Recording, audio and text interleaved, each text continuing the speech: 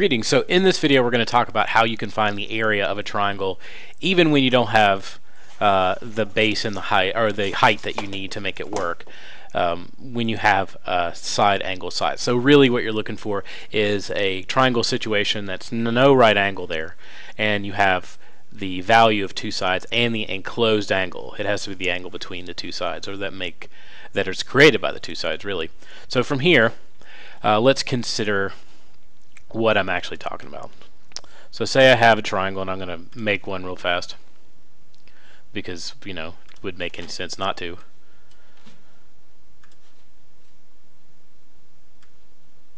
Go up here.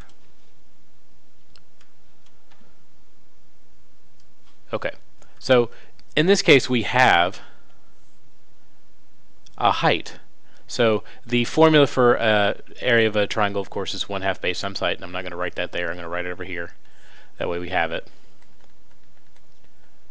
But that's under the assumption, of course, that we have a true height that creates a right angle. Now in this one we do, but I'm just going to use it as an example of why this works, and then we're going to use it for real. So if I don't have the parts that I need, like if I'm given this and this and then this, so we'll call this C, I'm given those pieces of information. Even though I don't have a height, I can still get the height. The base I have, so I'm good to go there, 1/2 and base, so we're good to go. The B is in play. The difference is I need to get a feel for, okay, well, what can help me get the height? That's what I need to know. Well, you know, trig can help you get it. So trigonometry. We're going to use specifically the sine function. So the sine in this case, sine of x, is equal to opposite over the hypotenuse. How it applies here is that sine of C is equal to the height over A.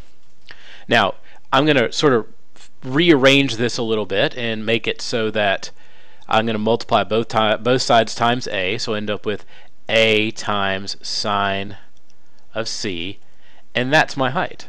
All I'm going to do now is just replace the H here with this. So it would look like this. So the sine of the angle C times A times B times 1/2. And then we just sort of make it look a little bit nicer because this is kind of hideous looking. So, or maybe you love this. You can keep this if you like. But to me, it doesn't have, the letters don't go in order. My variable letters, so that's a crime over 2.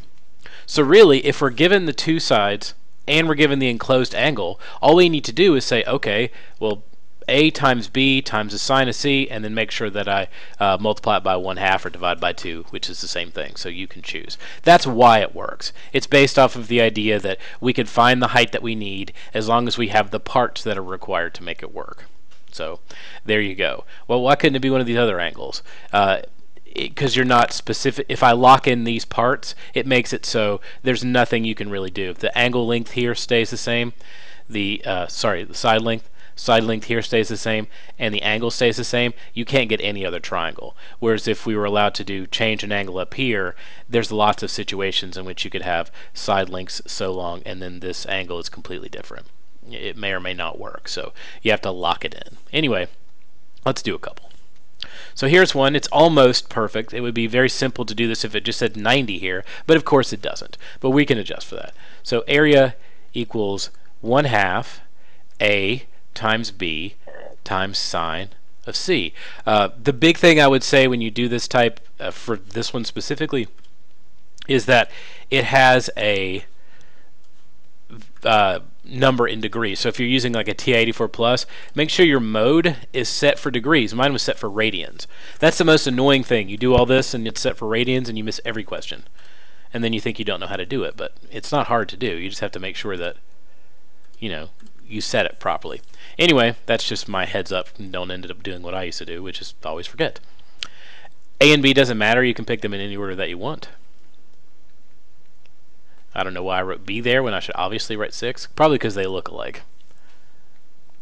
And then sine of 92 degrees. And since I've already changed my original or my mode to degrees, this should work.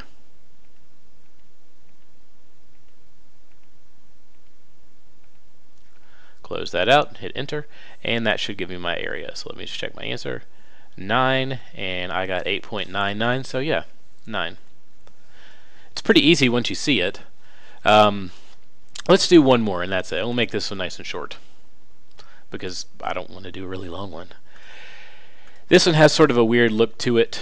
I'm going to try to, this is as far as I can scale up the size. I like to have them so you can, see that it looks like it's the internal angle, but it is here. It's the included angle, so it's between these two. So once again, area equals 1/2 base times height, and we're going to modify that out so it's 1/2 A times B times sine C. 7 times 3 times sine of 150 degrees. And really, these are simple as soon as you figure out how they work. So 0.5, or you can use 1/2 if you like. You want to make, let's make a fraction. Why not? I'm not spending a lot of time on this one. So 1/2, and then I can just delete that out. 1/2 decimal, that would make the thing lose its mind, or the calculator. And then sine of 150. So that's it, 5.25.